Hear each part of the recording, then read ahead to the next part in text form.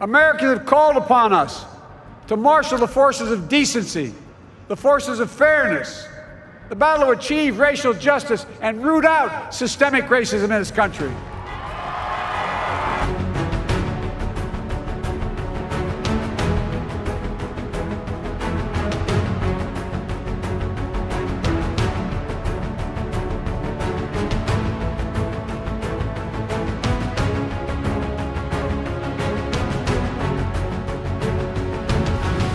I said at the outset, I wanted to represent this campaign to represent and look like America. We've done that. Now that's what I want the administration to look like and act like. For all those of you who voted for President Trump, I understand the disappointment tonight.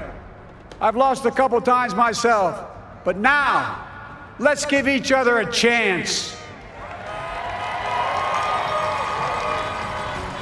It's time to put away the harsh rhetoric, lower the temperature, see each other again, listen to each other again.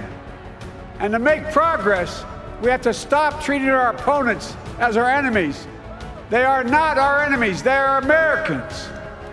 I'm proud of the campaign we built and ran. I'm proud of the coalition we put together, the broadest and most diverse coalition in history. Democrats, Republicans, independents, progressives, moderates, conservatives, young, old, urban, suburban, rural, gay, straight, transgender, white, Latino, Asian, Native American. I mean it, especially those moments, and especially for those moments when this campaign was at its lowest ebb. The African-American community stood up again for me. You've always had my back, and I'll have yours. Now this campaign is over.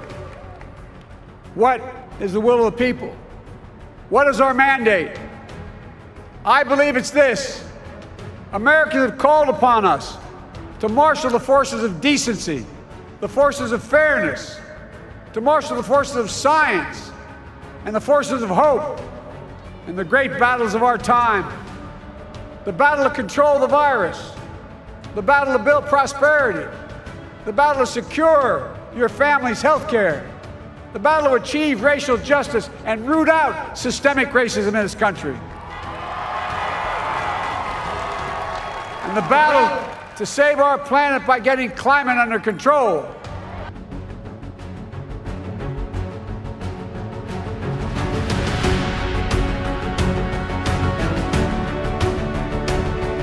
Women who fought and sacrificed so much for equality and liberty and justice for all, including the Black women who are too often overlooked, but so often prove they are the backbone of our democracy.